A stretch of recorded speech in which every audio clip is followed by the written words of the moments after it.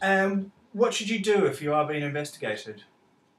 If you are being investigated, I think the first thing to do is ensure you've got professional representation.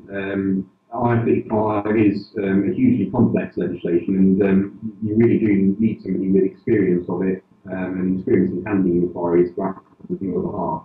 I would advise against responding to HMRC yourself, as there are a lot of traps you can fall into, and seemingly innocuous questions could have serious ramifications. So it's always better that you do have an expert to deal with it on your behalf. Brilliant, thanks.